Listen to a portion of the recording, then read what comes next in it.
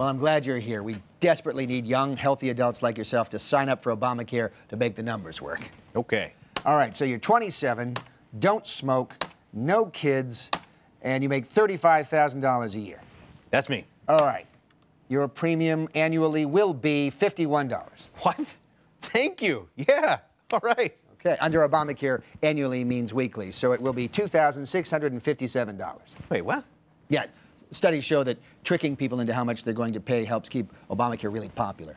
Those were studies? Yeah, $20 million annually. Okay, look, $2,700 is a lot of money. What, do I have options? Well, I mean, if you don't buy the mandatory insurance, you will have to pay a fine. What's the fine? $95 a week. Oh, jeez. That is a lot of, wait a minute. Under Obamacare, what does a week mean? Annually. Oh, okay. So it's $2,700 or $95.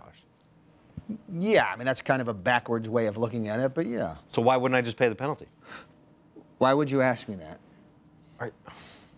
Just sign up for the plan. All the insurance companies love it. I mean, isn't that good enough for you? Thank you for this information. But who can I pay the $95 to? I really need you to work with me on this, okay? Otherwise, the whole house of cards comes tumbling down. Look, I'm sorry, man, but $2,700 is a lot of money. I'm 27, okay? That's like $1 million to me.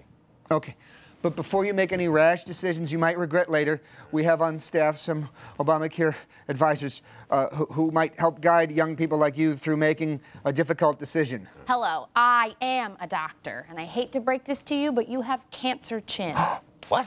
Yeah, the shape of your chin indicates that you're at a higher risk of cancer than the rest of us, which won't be a problem when you have coverage. It seems like you're just trying to intimidate me into getting. He's on to us. Move on, move on, move on, move on, move on. This is Barbara. She's got AIDS. Oh, Barbara, you just coughed AIDS over Mr. Lowry, but that's okay, because we cover pre-existing conditions. You can't get AIDS from being coughed on. What? Okay, this isn't going well, which is why we have our final Affordable Care Act outreach advisor, Hammer. Okay. Tell us, Hammer, what is it you tell the young folks? People of all ages can get sick. Like this one guy I knew who came down with a bad case of being thrown down an elevator shaft by me disease.